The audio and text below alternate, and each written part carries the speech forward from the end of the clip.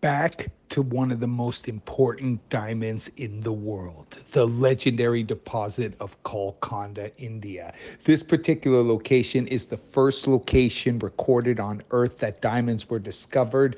This is back in the 1700s, before Brazil, before Africa, before any of these locales. It was Golconda. Now, something interesting about this deposit, it has high optical transparency, which is different than other diamonds across the world. Due to the lack of nitrogen within the crystal structure, these diamonds just disperse fire like you've never seen anywhere else. I mean, they come fully certified, GIA D flawless. This was originally a 3-carat up historical cut Golconda, because the only way to get these is to buy the historical stones. And back in the day, they didn't cut D flawless. They didn't even know what it was, right? So basically, they would just cut them in these wonky shapes, etc. And basically, we buy those, and then Kat and her team sit down, use machines, equipment, etc. to figure out how they're going to get the D flawless diamond, because that's all she uses is D flawless diamond. So they'll sacrifice 50% or 50 odd percent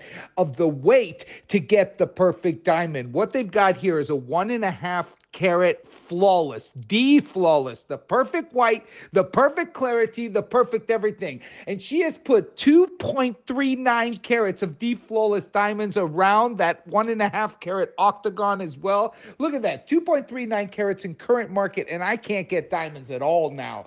I don't know what's happened since the pandemic. One, supply has been minimal. Two, Surat, the cutting areas within India, have been on their knees. It's chaos. You can read about it, and prices are going up. The demand is up. Prices are soaring in diamonds. Look, this is old school. 2.39 replacement value in current market. That mount is 15K. It's 15K just for the mount. Then you've got a 1.5-carat Golconda, and when you see the price I'm selling this for, it's just outright illegal. Do you know a 1.5-carat normal D flawless, just a normal 1.5-carat D flawless, is going to set you back, without being from Golconda, well over 20 odd K. This ring with a normal diamond would be close to 30K.